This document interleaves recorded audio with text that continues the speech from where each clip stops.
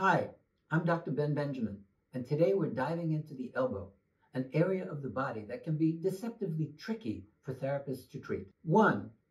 Tennis elbow got its name because a famous tennis player got tennis elbow, and they named it tennis elbow. But most people get tennis elbow by doing the dishes, or vacuuming, or cooking, and holding a heavy frying pan.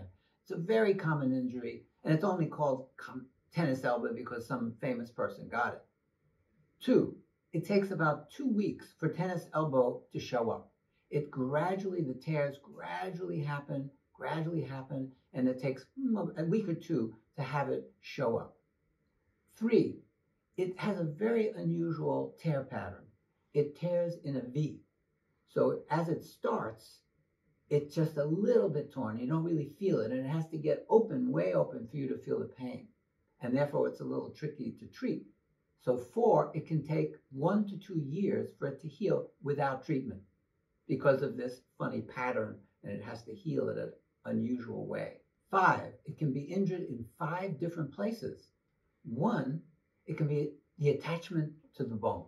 That's at the tenoperiosteal junction. That's the most common place. So the tendon is right attached to the bone skin. Second, it could be in the tendon body. That's the next part of the tendon proper after its attachment. 3, in the musculotendinous junction. That's where the tendon transitions into the muscle. Then it could be in the muscle itself, a little bit higher up. And 5, it can be in the extensor carpi radialis longus, which is a separate muscle that's really close to it, and that attaches on the supracondylar ridge of the humerus, which is that ridge place if you feel the outside of your arm. 6, you have to test it. And the way you test for a tennis elbow is really simple. You put the arm out just like that, like a traffic cop, you hold it, and you tell the person to hold it, and you try to pull it down. And when they have tennis elbow, it'll go boom, like that. It'll go very quickly because it's pretty painful, and they'll let go. 7, you have to treat it in the right place. So you're going to palpate all those different places. Once you've established that's what it is, you're going to touch the tenoperiosteal junction, the tendon, etc. And of course, you have to know how to do that really well in order to find it.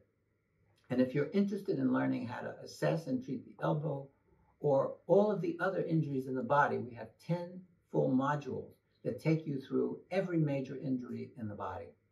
And if you'd like to join us in Anatomy in Action, you can get a subscription by clicking on the link below in the description.